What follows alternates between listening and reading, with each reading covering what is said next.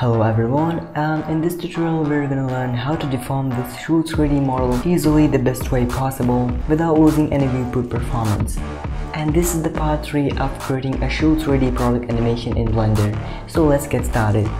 Okay, so here I have a shoe model. You can model this from my shoe modeling tutorial. If you haven't followed it, you can follow that and model this shoe here. So what I want to do is, first let me explain you what we are doing here. So let's say if we have a shoe model just like that, and it's got a lot of geometry, a lot of vertices at different areas with different density. So if we apply any rigs or any deforming stuff here, it's not gonna work perfectly fine because the mesh is not ready for that. It's not just one mesh, we have different objects and stuff like that going on. So I think these options are not gonna work for you. So what I'll do is I'll make a cage around all these meshes which has a perfectly fine topology and everything is just one mesh. So what I'm saying is we will model a cage around all these sole and the body of the shoe. I hope I'm making sense here. Let's just do it. You'll soon understand what we're doing here. Create a cube here and model some cage mesh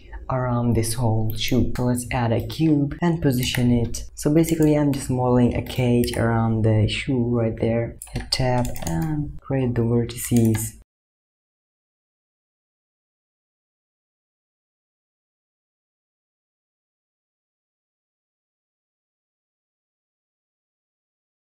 If just a little bit of the shoe is outside of the cage, it's not gonna work. I'm gonna add a loop cut here.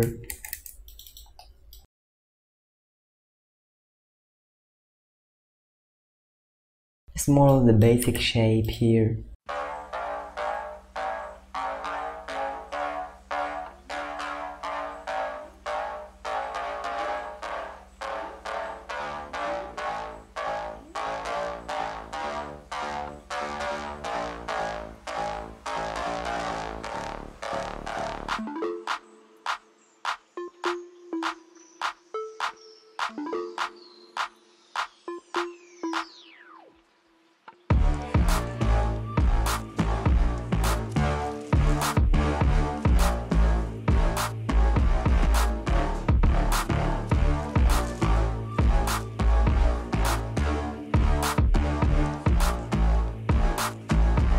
Now I'm gonna add a subdivisional surface here with the levels of something like 2 and make sure to trap the whole mesh in there. If some part is going out, just scale it a little bit more and fit it inside.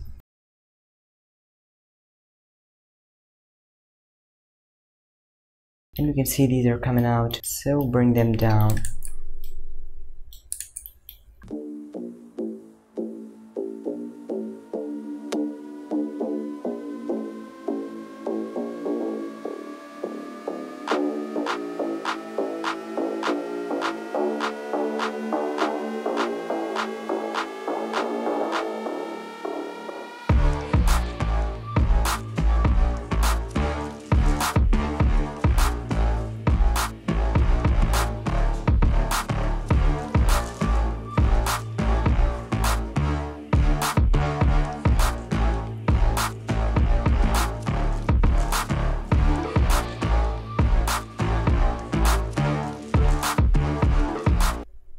So now I want to go to the wireframe mode or select this mesh, go to the object properties and in the viewport display make it from textured or the solid to wire. And now we get some cage like that. So I'm going to create my own armature here.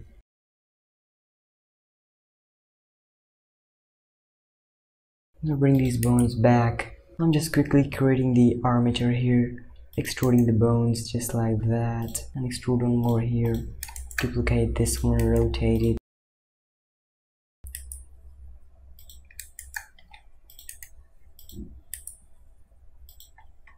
Then I'm gonna go to the object mode again, select the cage mesh, then select the armature, Control P and with automatic weights, and you can see we got no problems. So let's go to the rig and see if it's working. Make sure to make it in front in the viewport display so that we can see things better. And hit Control Tab to go to the pose mode and just sort of rotate these bones and see if things are working. Yep, it's working. Now the next step is to catch all these vertices or the soul and the body mesh in this cage and sort of control the geometry with this armature. You'll understand what I'm saying here. Select the soul mesh here. So I'll bring down the subdivision levels of the soul mesh to something like 2, and then I'll add a mesh deform modifier, and in the object I'm gonna select the cage that we've created. Actually, I'm gonna rename it to cage so that you don't get confused, and I'm gonna click on bind. Then we're gonna select our body mesh here and add a modifier, the mesh deform modifier. Select the cage here and hit bend. Now if we select our armature and go to the pose mode and rotate this bone along the y-axis, you can see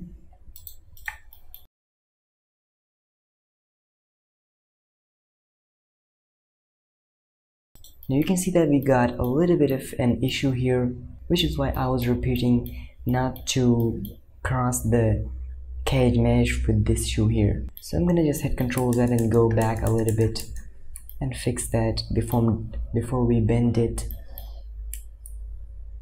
So select that, unbend it, select the cage here and go to the scope mode. Get the gray brush with G and bring these vertices back a little bit so that it's not intersecting with our shoe.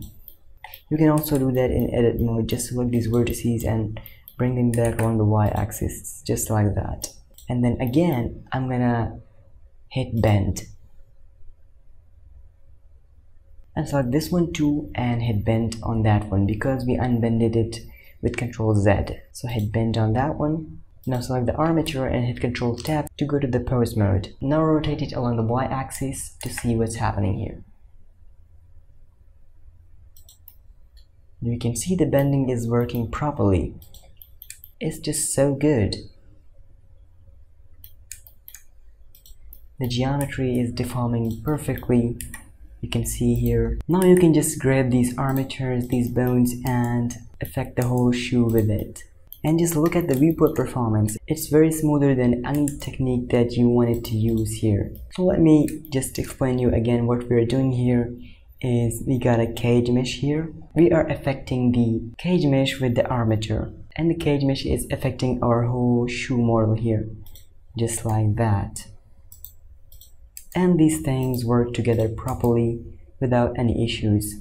So if you're seeing any vertices coming out, any faces of this whole cage, then the problem is your caging here. You can go back to the edit mode and just sort of grab these vertices outside. Make sure the shoe is inside the cage. If a little part of it is coming out, it's not gonna work properly for you. So every time you wanna edit the cage here, you can select these models and unbend them, then edit the cage, and then again bend them. And yeah, that's it for this tutorial.